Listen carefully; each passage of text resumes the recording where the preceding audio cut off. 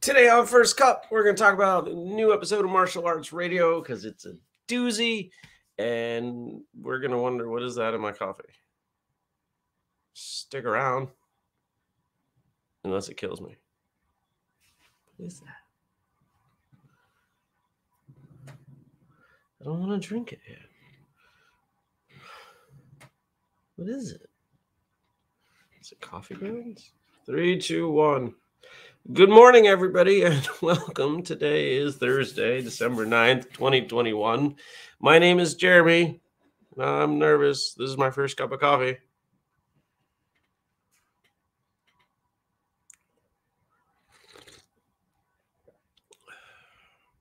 Doesn't taste like it's going to kill me.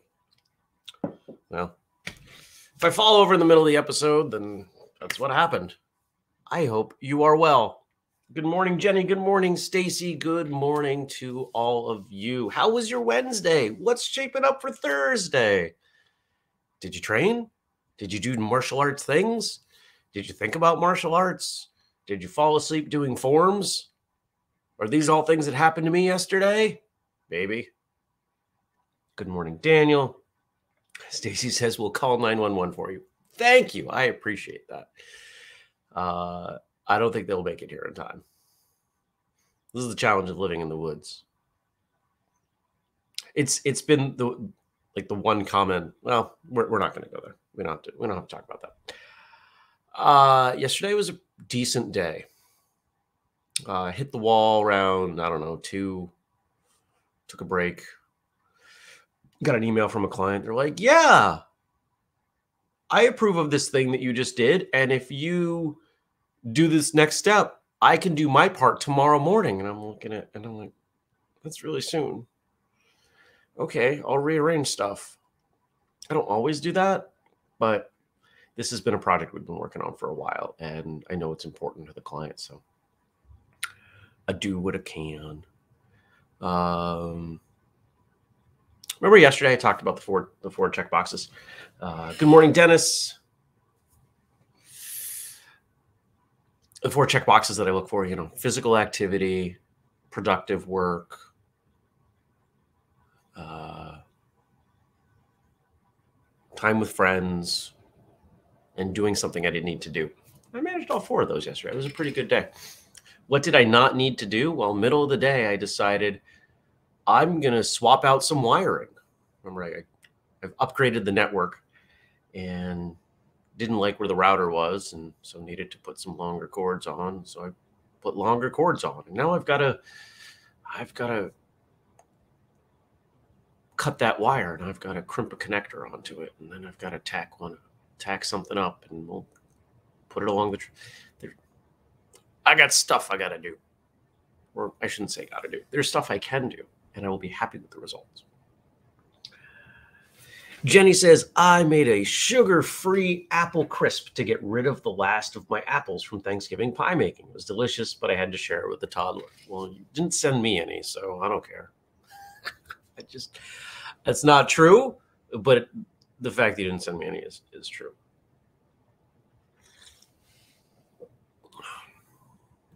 Daniel says, I did a kind of martial art thing. I spoke with my partner about coming to training with me, and she's going to give it a shot in the new year. December is crazy busy. That's awesome. Yay. She's never trained any martial art before. Well, if I'm assuming in sharing that you're willing to hear some advice, my only advice, try to keep her martial arts training at the school. Don't try to teach her anything extra. Don't encourage her to do anything. As soon as you guys, as far as her relationship to martial arts, I would draw a very hard line between her relationship to martial arts and your relationship to her.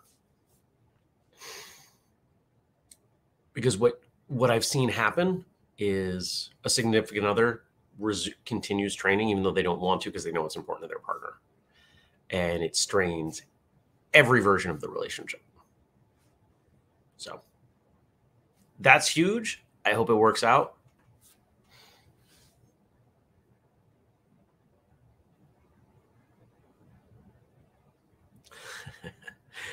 Says, oh, I am a long way from being able to train anyone. She can go to class and learn. Good. Good. What else did I do? I played with the dog. The gym dog likes me. I walk in, he comes running around the corner, somehow knows it's me, maybe by smell, and usually has a toy and gets really excited. And of course, he's usually walking through like a group exercise class to do this. This is a very laid back gym. I love this place.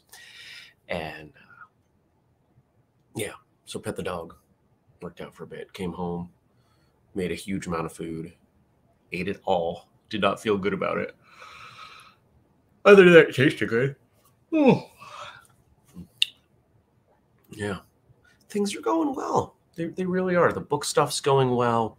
For those of you that may have seen it and didn't realize what we were doing, we put up a post on whistlekick social media yesterday with the hope that people would share it about 12 months to health, because we've got two things that we're working on right now. We're trying to spread the word so people will buy, and social media shares are the best thing we can do there.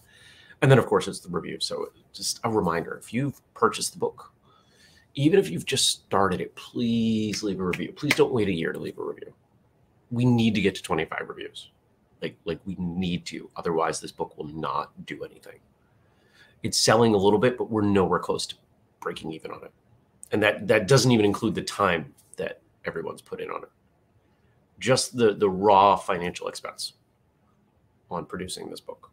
We're nowhere near breaking even. So if you've purchased it, if you could leave a review, I would really appreciate it. Now,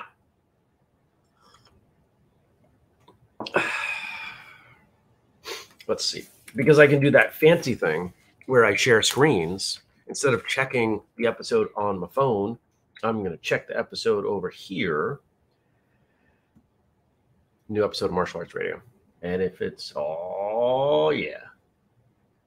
Yes.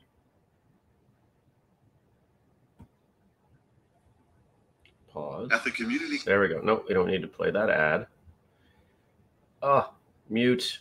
All right. So we'll let the ad play through, and then I will show you the graphic. This is something that we talked about for a while. We thought it was a lot of fun, and we needed to make sure that we did it the right way. So, that's not a bad, it's not a bad pause on the screen. So let me share that. Share screen, tab. I know it was a lot of steps, isn't it? This is why a lot of shows, when they do this, they have like a producer running the board. How to Fight Bruce Lee in Enter the Dragon. And we brought back Sensei Seth. Sensei Seth was Andrew's idea. Great idea. And if I remember correctly, the two of them spent some time talking about it. The more I've gotten to work with Sensei Seth, the more I like him. He is such a great guy, very kind. Before and after our recording, we were just talking about a bunch of stuff. And if you're not paying attention to his content, I would encourage you to at least check it out, because he's a good guy. Philosophically, I think we're at least similar in how we look at the world, at the martial arts world. And he's entertaining, and he's not afraid to stir the pot. He's probably more willing to stir the pot than I am, which is, it says something. It really is. All right. So go check out that episode. Of course, it's available in video on YouTube, audio in your podcast feed. You can go to whistlekickmartialartsradio.com. So let me know what you think. These How to Fight episodes, we're not doing them every month anymore. It's been a couple months since we did one. It'll probably be a few months until we do another one, because they're a lot of work. Not only does Julius have all of his work, we've got the prep work, the recording work. I've got to sit down and manage the clips. Take at this, at 45:03 in the recording, inject footage from 1 hour, 12 minutes, 13 seconds in the movie. Plus, I got to rewatch the movie. So my total time in on one of these, not counting anyone else's, is like 6 to 7 hours for a 30 to 45-minute episode. Plus everything. So it's a lot. So we're going to be diligent about who and how. That does not mean that if you have suggestions, we won't hear them.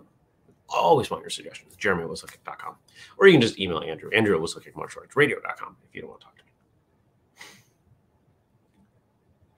Daniel says, I feel bad that I only ever listen to the audio now. If there's one format that we do that you're really missing out if you only do the audio, it's this. It's the How to Fights. Because the video clips aren't just, oh, let's randomly throw in a video clip. As we go through those episodes and we're talking about specific things that happen in the movie, we are bringing in those clips from those times. So you can see, oh, okay, that's what he's talking about. That's what she's talking about. That's what they mean there. Yeah, that's the whole point there of this format. We did these, and we'll see what happens with this one. We have been looking for a format that will help us break out on YouTube. It's not First Cup. Okay. When I look at the numbers of First Cup, it gives us some consistent numbers. And I love you guys, and we're not going to stop doing this show, but this show is not growing. It's not, it is, but just, it's not, it's not hockey stick growth. It's not massive growth. There's no breakout happening here. And we'd like to do something that would bring us to the next level, make us a little more martial arts mainstream. Only if we can hold to our principles, though. Oh, I can take your comment down. Daniel says, I will try and make sure I hit up YouTube for How to Fight starting with this one. Thank you. I appreciate that. And let me know what you think. If you found that to be valuable, tell me that. If you think, you know what, I got 98% of the value from the audio, then I want to hear that too. This is all relevant. Doesn't mean that we change anything. I am not someone who doesn't want feedback. I want feedback. I want tons of feedback. If there was a way I could make you all fill out a survey at the end of every episode, I would do that. But I did that for Martial Journal Print, though. Yeah, I like feedback because that's how we make things better. Andrew says, just woke up. How to fight. Yes. It's really warm in here, and I'm really warm, and the hot coffee and the sweatshirt. And if I had a t-shirt on underneath, I would probably take this off, but I'm not doing the show topless because that's silly. It's not that kind of show. All right. Thursday stuff. What we got? I think Frank left me some things. Where are they? I swear I saw them. Did I not? Yep, here they are. All right. So I do have stuff from Frank. None of you left anything yesterday, which makes me sad. So we dig into Frank's. It's okay. I won't take it personally.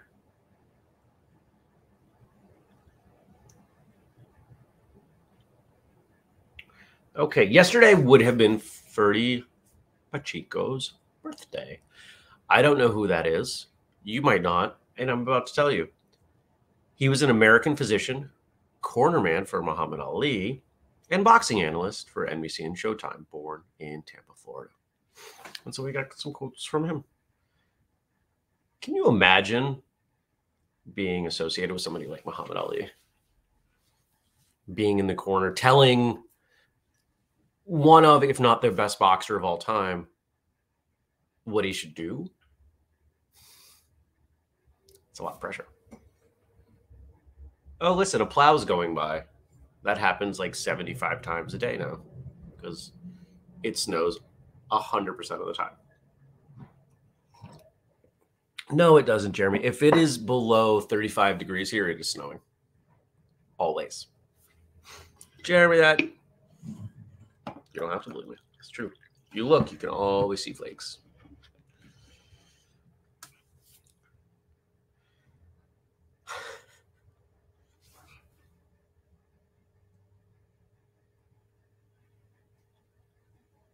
Whoa, whoa, whoa. Stuff happening. Good morning, Casper.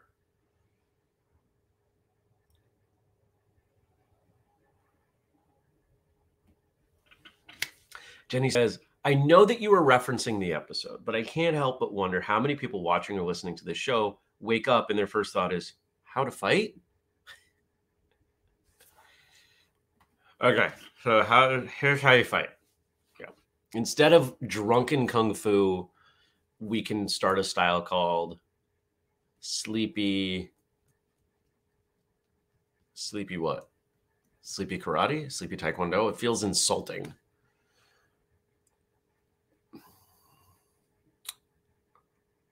Sleepy karate. Yeah, instead of drunken kung fu, you got sleepy karate. Really. Okay. You're welcome to take that and run with it. Daniel says, another content creator I follow, a full-time streamer, shared his YouTube earnings not so long ago when the Twitch leak happened. His YouTube growth was interesting. He did next to nothing for months and years, and then one thing hit, and it just exploded to 30 or 40K a month. Yes, and that is what happens. I don't want to say I've given up, because obviously we haven't. As time moves on, I am less expectant that we will have things break out on various platforms.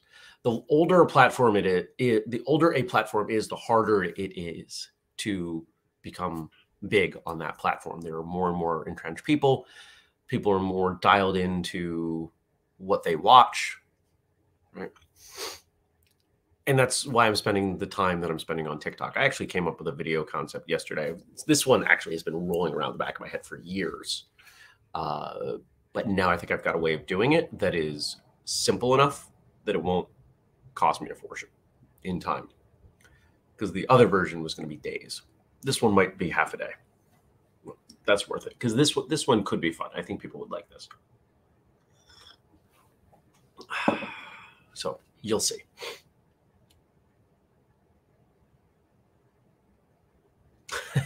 Dennis says, popping that top off could give us a ratings boost. And if you know Dennis, so he writes woo at the end. I don't know that I can do it justice, but if you remember Ric Flair from pro wrestling, WWF, that's how he says it. Woo! But he does it way better. Both of them do it way better. Andrew asks, is Best of the Best a Christmas movie? No.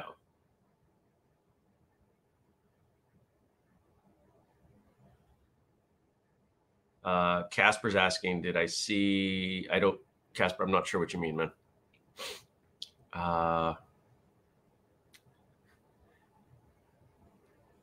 Sleepy Cat, Kung Fu, Lazy Bear.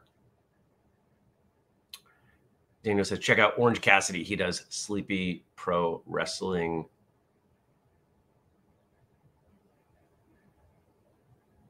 And apparently Ric Flair still wrestles at 70 plus years old.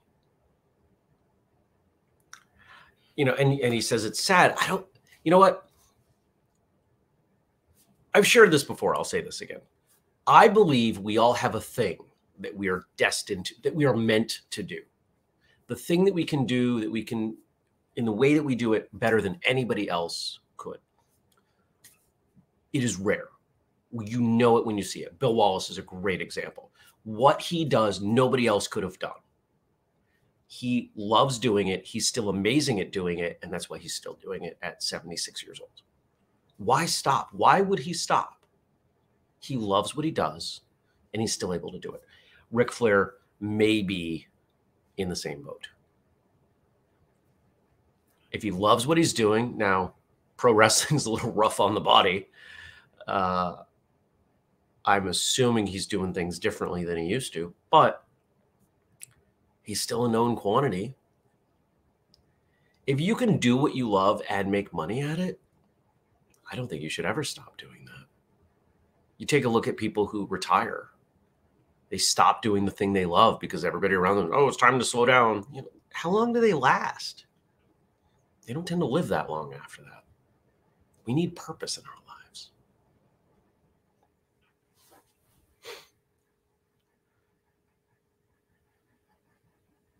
Kelly says, sleepy slap fest.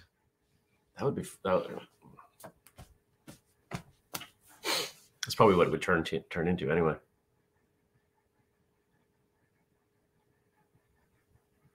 Stacy says, look for the TikTok. I see red videos. You could do the take the top off if you wanted. It's a thing. Though not recommended. Andrew suggests past guest Cynthia Rothrock is another example of someone who is older, could probably retire, continues to do what she loves to do. You've probably heard people say, you know, 30 is the new 20, 40 is the new 30, whatever age shift you want to make. With our understanding of health and the body and our ability to reach people, yeah, I'm 42. I am overall in the best shape of my life. And yes, that includes way back. That includes as a teenager. Yeah. I have no plans on slowing down or stopping, or if you know me, I don't act my age. I don't live my age. I'm still 25. I still have my entire life ahead of me. I'm going to keep going. All right. We got through the intro to these quotes. In essence, the whole thing of life is to just keep trying to do good things. Just do good things for people.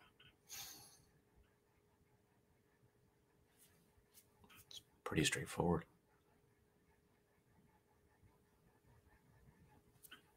We're part of a group, whether you think of that group as you're part of your family group or your friends group or your work group, society as a whole, martial arts, your martial arts school, whatever group you're in.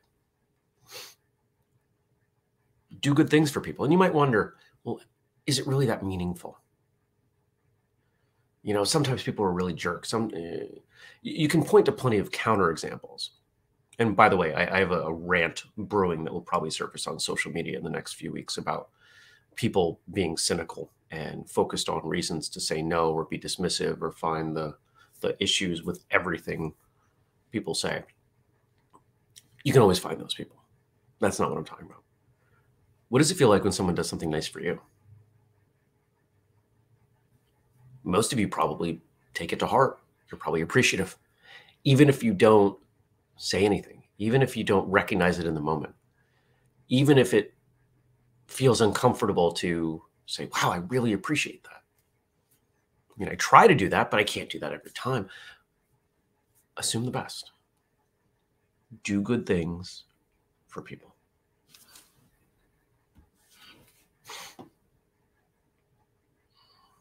Kelly says, don't act your age. Good. Not gonna. Stacy says, one of your future guests is 75. Is he that old? Okay. And still making the world a better place. Andrew sums it up well. Growing old is mandatory. Growing up is optional.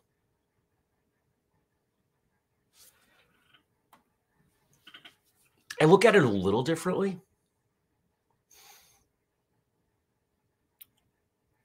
When most people hear growing up, they assume that if you have not grown up, you are still a child. And there are plenty of legal adults who are still children. In fact, we could probably make arguments that most today are still children. But you always have the opportunity to choose how you conduct yourself. And there are consequences to that. Because of the way I act around people, because of the lifestyle choices I make, etc., people don't treat me as my age. When I show up places, most people think I am significantly younger than I am, especially if I trim the beard up and there's less white in it. People generally think I'm about 30. And if I'm around martial artists who are 50, 60, 70 years old, they treat me like a kid. There are plenty of positive elements to that. They are more likely to share parental style advice. Like, hey kid, come here. Let me give you some advice. Okay. Expectations are often a lot lower when you think of someone as younger. And so those are assets. But at the same time, I am rarely treated as a peer in most circles, despite what I've done. There was I was exchanging messages with someone yesterday, and it wasn't about martial arts. It was about other things. But they brought up a subject where, remember when I interviewed James Wilkes, the guy behind the Game Changers documentary, the meat is bad guy? We ended up in the conversation there. It was happening over social media. And I was like, yeah, I interviewed him. And the response was like, what? Who are you? What have I've done some stuff. I've been around.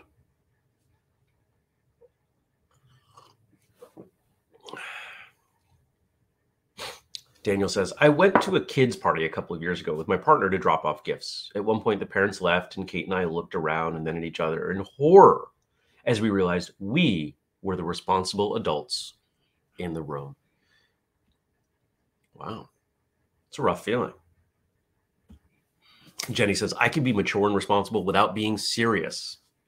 Most people don't realize that these things are mutually exclusive, or they aren't necessarily, right? They don't have to. They can be independent. And I think that that's important to remember. Daniel says, I'm still 18. Well, you're aging terribly.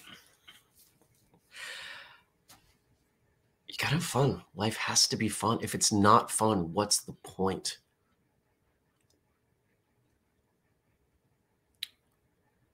And I think, you know, it's funny.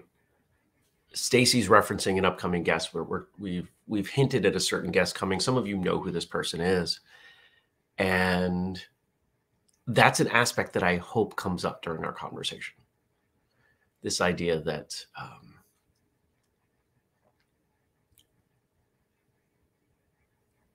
enjoying life is such a critical aspect to living it.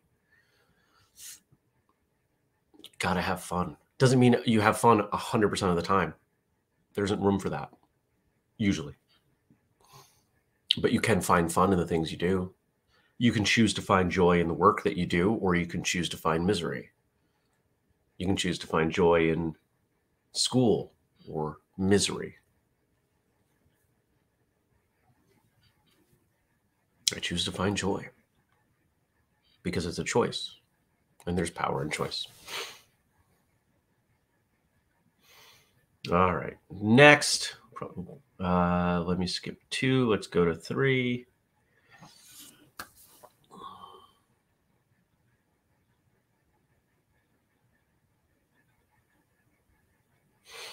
All right, this is one that I think is important for us to consider as we watch the world,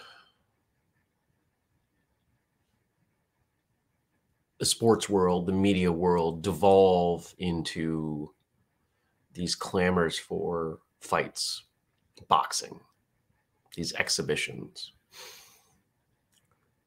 What's the movie from the 80s where they're hunting people? And then there was a second one, pretty much the same plot. Ice-T was in it. Was Stallone in the original? You guys will probably know the movie I'm talking about. We're not that far off from that. We are not that far off from some reality show that puts a whole bunch of money up as a carrot, but there is risk of severe injury among participants and maybe even death. And we are going to watch it.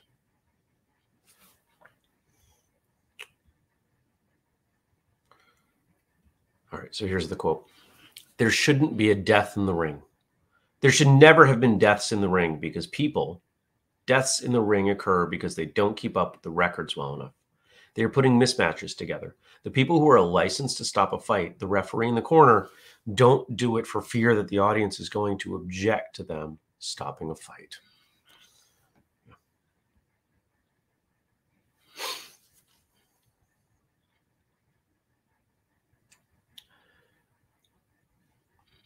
We, as a society, have forgotten that the people in the ring are people. Because we don't know who they are, right? They don't sit at our table.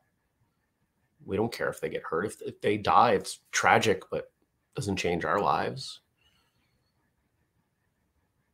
We just want to be entertained.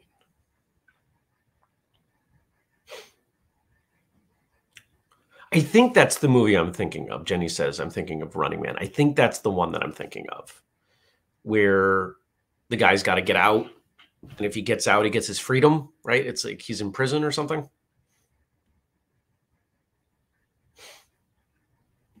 Andrew says, the only celebrity I've seen talk about doing a promotional boxing fight that I would like to see is Don the Dragon Wilson.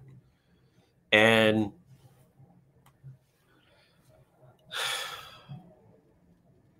it would depend on why he was fighting and who was fighting. It seems like every one of these celebrity fights is rooted in some kind of negative drama. I have no desire to participate in these. You know, Jake and Logan Paul, they've turned themselves into antagonists. People want to see them get knocked out. How about you just don't pay attention to them? You can change the channel. You can change the YouTube channel. You don't have to watch. I'm not going to pay money that I know is going to go back to people that I don't like in the hope that they get punched in the face. I got better things to do with my time and money than that.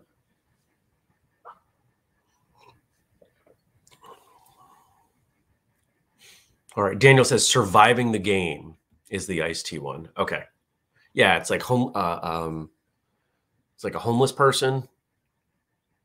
That was an interesting movie. Yeah. So those are the two that I'm thinking of. That's going to happen. I mean, we didn't get that far off when we had, what were those videos that circulated? Bum fights, where they would have two homeless people fight for a sandwich. And lots of people watched it.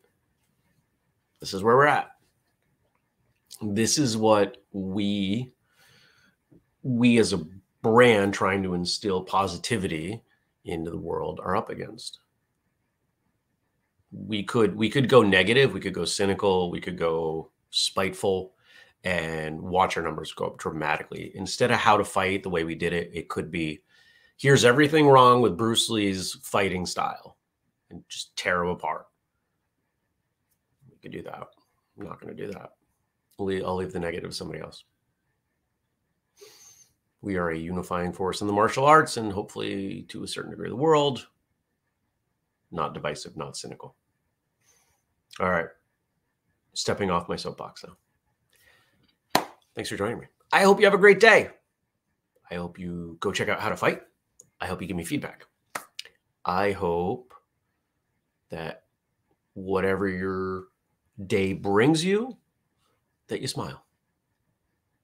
And I hope to see you tomorrow. If you want to support us, remember, you got some stuff that you can do. Watching, listening, of course, is the thing that I ask for the most, and I appreciate that you all do that. If you are watching on YouTube or Facebook or Twitter, wherever you see this, share it. Throw a thumbs up or a heart or whatever. Triggers the algorithm. More people see it. Maybe we grow, right? You can also leave questions or comments or whatever for tomorrow's episode, for the Friday episode on the Facebook page, facebook.com/firstcupwithjeremy. If you don't use Facebook, you can email me, jeremy@whistlekick.com. And if you want to support us more directly, a little bit of money, patreon.com/whistlekick starts at $2 a month. And then that guest that I'm talking about that we're not naming, you would know who that is, because we talk about that on there. or you can make a purchase at whistlekick.com, the ever-improving whistlekick.com, using the code FIRSTCUP15. Thank you for joining me. Thank you for being the wonderful people that you are. I'll see you back here tomorrow. Take care, everybody. Peace.